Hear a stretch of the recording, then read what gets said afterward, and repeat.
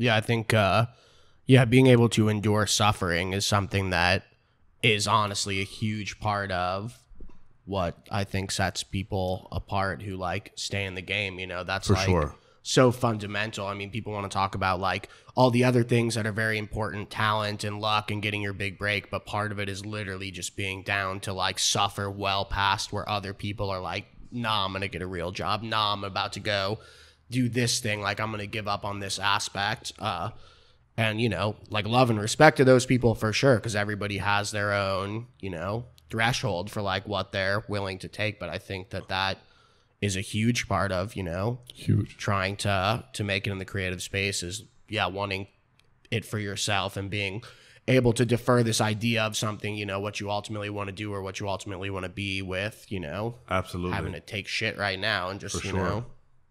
It's also a space where it's really hard to measure your wins because it's like in a more conventional kind of job, you're provided tasks, deadlines, you do the task, you hit the deadlines, you got it, on to the next, you could get your promotion. There's like very tangible things Facts. that happen routinely throughout a year that you can expect and project for and hit those targets every time. Whereas the creative space, it's so like when it's a win, you're like, damn, we're on. But those are they can be completely spontaneous. And it's fucking very few hard and to far like between. measure those tangible wins unless it's like really big. Because the other time is like mostly just struggling. Right.